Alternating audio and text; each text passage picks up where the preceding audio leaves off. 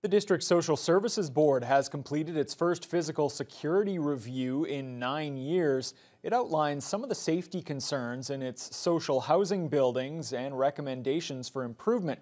It was carried out by external consultants who found no significant issues at most of the properties, but did identify that 6 of the 50 DSAB locations are higher risk.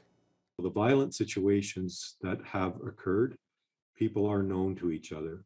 So they, as the police have told us, these are not random acts of violence. But I'm sure that it is unnerving for other tenants in the buildings when a situation like this happens. CAO Bill Bradica wouldn't disclose the 6 buildings that are considered higher risk, but there have been 2 homicides at DSAB buildings over the past year. Some of the recommended improvements are to enhance monitoring and response, add more mobile security patrols, and improve security systems. Bradica also says residents who should be in transitional housing need to get the proper support before entering those buildings.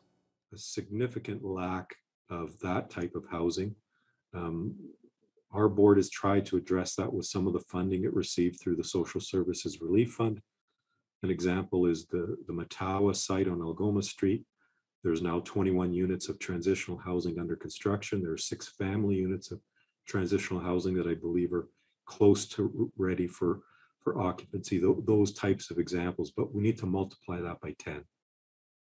The DSAB will take the recommendations and try to fit them into next year's budget. All of the recommendations could cost more than $500,000 to implement.